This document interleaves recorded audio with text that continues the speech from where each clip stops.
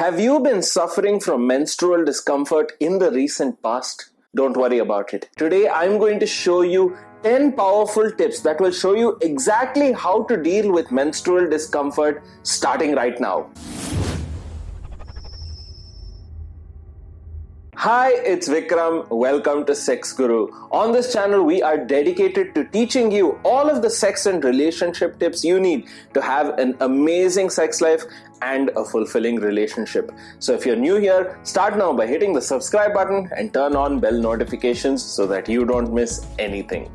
It's that time of the month again, and now you are experiencing some form of menstrual discomfort. And the thing is, today most women suffer from some form of menstrual discomfort. There's no denying that there is a significant increase in the number of cases that doctors see today in terms of some form of menstrual issue. Most of the time you will find that menstrual difficulty is not due to your fault, but something that is just abnormal with your system.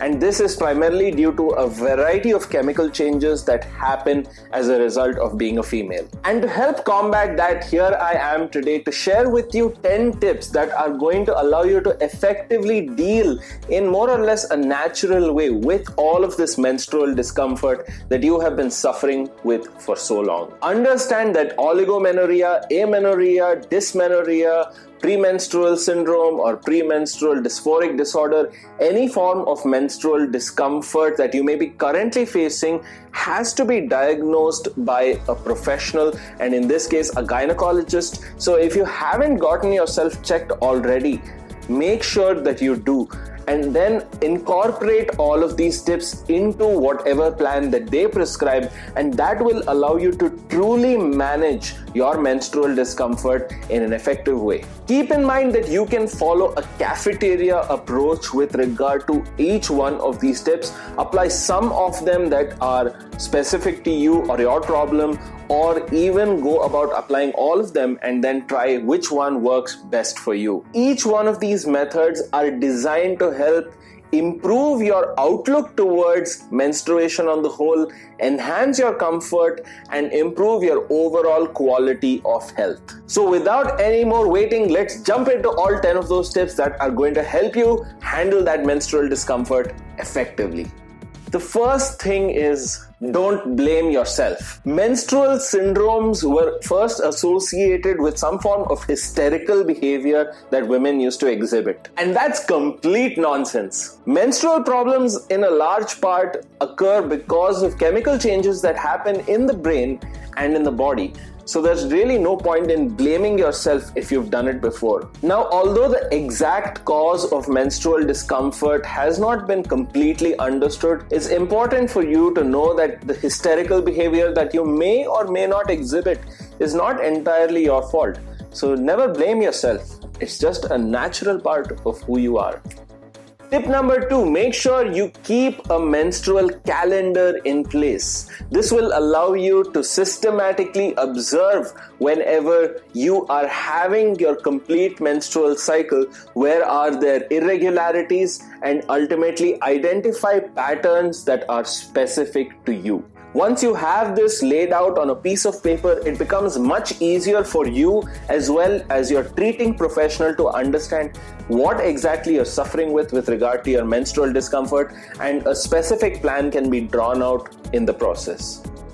Number 3, once you have laid out and understood that this is when I am having the most amount of discomfort, do the things on those days that give you the most pleasure and cause you the least stress. I don't really have to tell you that most women who suffer menstrual discomfort have it on specific days where their hormones go all out of whack and then their body literally drives them crazy. So on those specific days, make sure that you are comfortable, keep yourself cool, hydrated, and of course that you do something that you find fun. Go out for a movie, chill with a friend, or just relax and sleep at home. Number 4, do you have any self-defeating attitudes regarding menstruation?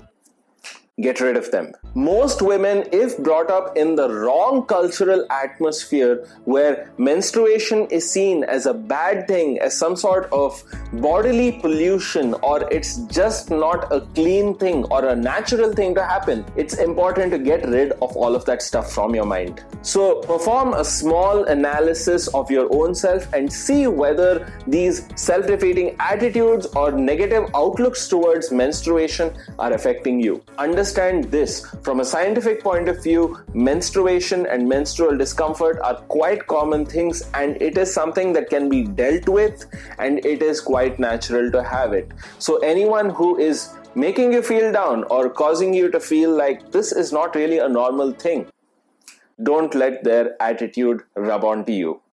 Number 5, if you haven't done it already, as I've already mentioned, you need to go and see a doctor.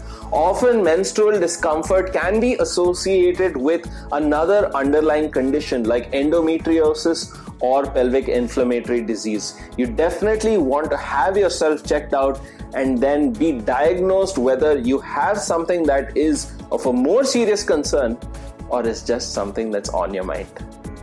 Number 6, develop healthy eating habits if you haven't already. Unfortunately, today we lead more or less unhealthy lives. And if you are suffering from menstrual discomfort, you need to understand that what goes in is going to cause some amount of discomfort down here if you're eating the wrong stuff. Focus on having those greens, having those vegetables, having those fibrous elements that are going to allow digestion to become that much easier. Avoid as much as possible caffeine, alcohol, fats, sweets, and salts. If you avoid all of this prior to the onset of menstruation, you are more likely to have less menstrual discomfort, and this is an important one. Number 7, make sure that you have smaller meals or nutritious snacks divided across the day versus having 3 large meals that most people typically eat, and that will allow you to reduce that feeling of uncomfortableness or uneasiness after a meal. Number 8, exercise. Research has identified that women who do exercise have significantly less problems associated with both premenstrual and menstrual discomfort. So if you haven't already, incorporate some form of exercise into your routine to a point where you may be walking, jogging, bicycling, playing some sport, dancing, or doing whatever allows you to get in that workout so that you can do it on a regular basis. And if you do it long enough, that will become a lifestyle that will allow you to avoid so many of the other menstrual problems that you may be suffering from right now. Number 9, supplements. Research has identified that there are some vitamin and mineral supplements that can help you deal with menstrual discomfort, specifically calcium, magnesium, and vitamin B6. However, before you jump into self-medication, make sure you check with your doctor and have them prescribe that stuff to you before taking any form of action yourself. Number 10, and probably the one that you may have been really suffering from, like most women, but really want to seek some form of resolution. I'm talking, of course, about menstrual cramps. Menstrual cramps are one of those things that eat into your body and cause you to feel like you're being torn apart from the inside out. And for that, you really need to consult your doctor on specific drugs that you can take in order to deal with that particular menstrual difficulty that you're facing right now. I'm talking about painkillers, anti-anxiety drugs, and antidepressants. You need to go in for a medical checkup to deal with each one of your specific menstrual difficulties so that it comes together and allows you to deal with your specific problem in a more effective way.